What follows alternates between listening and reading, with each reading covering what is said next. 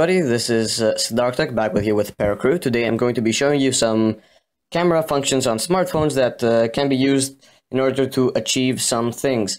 This is not a photography kind of tip video, it's more of like camera functions kind of tips. So let me begin by showing you one of the first tricks. This is gonna be like 7 tricks in total, so let me just go ahead and open up my camera app. Let me show you what we're going to be working with today. So, today we're going to be working with a book. In this case, I got a book of Game of Thrones and a TV remote that I got over there that emits infrared signals.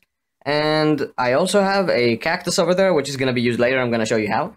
So, first of all, the first trick we're going to be showing is using the infrared remote control. Now, most smartphones have this ability of showing infrared emissions from the infrared emitter on the remote. So let me get to a little bit of a darker environment and show you how this works. So, while focusing down here, let me press a button, for example, number 2. This should be showing the infrared emissions. Now, just wait for my camera to focus. You might be seeing that small, yeah, there you go. It kind of flares. If you are in a more dark environment, you will be able to see the infrared emissions more clearly. Anyways, that's for the infrared emissions over here. Then, what probably some users don't know is that you can use the volume buttons of a camera to snap a photo. For example, let me put the book over there. Zoom in and just hit the volume button in order to shoot a photo. Now let me hit one. There you go. This works with most Android phones and the iPhones. You just use the volume up or volume down in order to shoot photos. This is actually particularly, it helps with selfies in order to stabilize the image and don't get that blurry image result. Let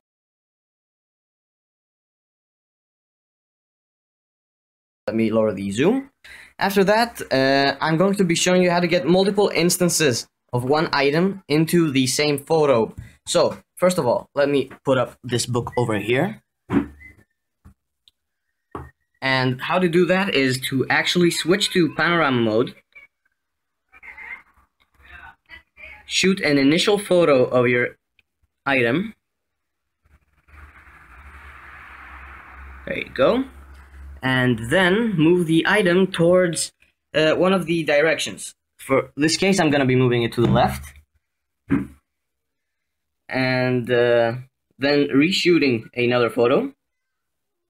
And then merging these two photos through the photo processing. Now let it have processed the panorama.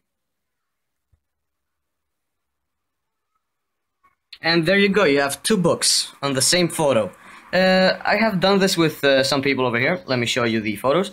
This is one of my friends over here, and he has posed at the stairs and then twice on the wall, and it's on the same image. It's basically a panorama which processes multiple images of and merges them into the same layer. This is without Photoshop need, you just need the panorama function on your phone.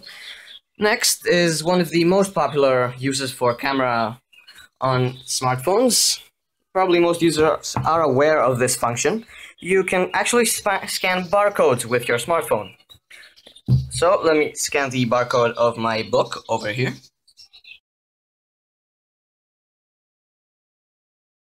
There you go, I already have the barcode. Now, I don't have an internet connection at the moment. Oh, actually I do. Just give me a second for my phone to connect. And you can actually search for that barcode in the internet. So let me go back and hit book search. Just once.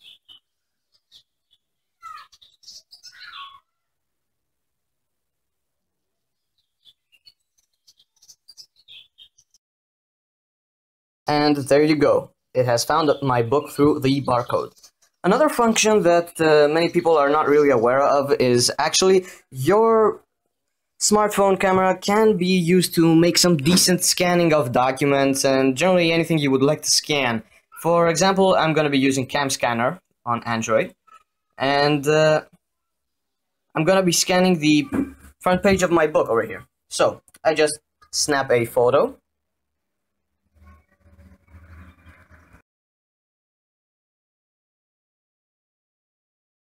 hit OK, and then the software automatically puts the edges of the book in order to make a good scan, and just hit OK, and it will crop the image to make a really decent scan.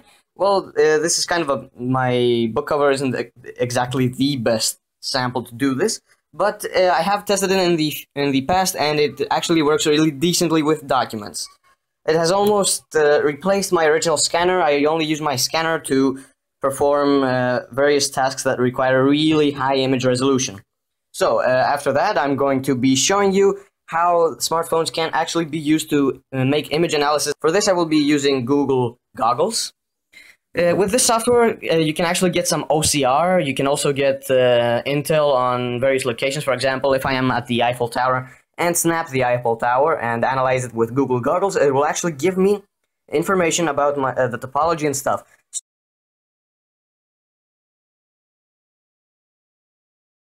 So, for example, I'm going to be... No, actually, let me turn it around and snap it. There you go, snap. Now, the software will analyze the image and possibly give me the text and also the book that I have scanned. There you go. If I bring this up, it actually brings up the text behind my book.